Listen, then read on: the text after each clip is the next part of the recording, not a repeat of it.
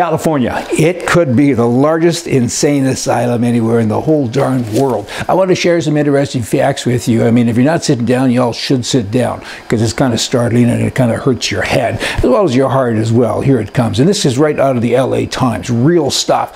These stats are stats that Donald Trump, the president now, has been talking about for a year and a half, and everybody just doesn't pay attention to it. Don't let a fact get in your way, right? Here are some facts. Again, y'all got to sit down. The LA Times back to that again. Only one state in the world could be this wild. 40% of all workers in LA County, and there's over 10 million workers in LA County, 40% of them, they work for cash, under the table. They don't pay taxes. These aren't very nice people. A lot of people are doing that, and that ain't right. And guess what?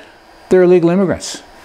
Duh. Is there anything to do with illegal that you don't get? Nancy Pelosi and all you other commie people. Donald Trump was certainly right. 95% in LA County of all warrants for murder are for illegal aliens. 95%. 75% of people on the most wanted list in Los Angeles are illegal aliens, all from Mexico. Over 2/3 of all births, this would be all new babies in Los Angeles County, are to illegal alien Mexicans.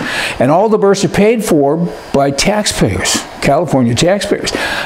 35% of all inmates in California detention centers, that would be prisons, are Mexican nationals. Of course, they're here illegally, right? Over 300,000 illegal aliens in Los Angeles County alone just live in garages. They live in garages. Nobody can park the cars in there anymore because there's a whole bunch of them living in garages. And I got to tell you something, it ain't 300,000 garages, okay? It's a lot less. So you're talking about overcrowded. The FBI reports that half, more than half actually, of all gang members in Los Angeles are illegal aliens. Do you think there's a problem yet? Do you start to see a trend? 21 radio stations in LA are Spanish speaking. Nearly 60% of all occupants of HUD properties are illegals. I'm getting a headache. How are you doing? Less than 2% of illegal aliens actually pick crops. Less than 2%. Everybody thinks that, hey, if you take all these people and pack them up and send them back to Mexico, who's going to pick the crops, right?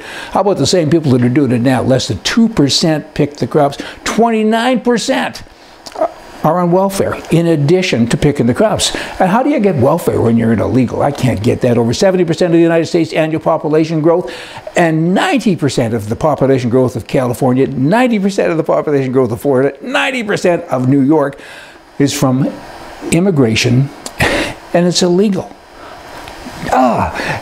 29% of inmates in federal prisons, that's not California, now I'm expanding, are illegal. And then y'all wonder why you got a financial problem.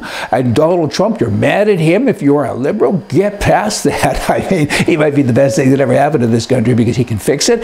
Somebody's got to fix it. Picture your house. You live in a house and you got a whole bunch of neighbor people that come in all the time. They don't speak your language. They don't do things that you like, and they eat all your food. And you have to work.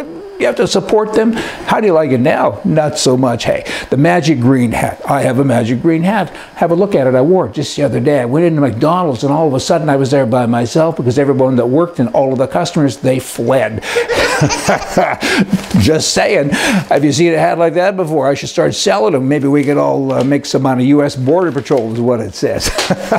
I got no more. I can go on and on. But have you got the point yet? I mean, liberalism is stupidism. It's crookedism. Pick your verbiage, but you have these sanctuary cities now. You have mayors in major cities, Los Angeles, New York, Chicago, that are saying, we like those little immigrant people. And Trump has always said, I'm okay with them too, but they got to go back. They got to come back this way again, but they have to do it properly. They got to fill out the papers. They got to be legal.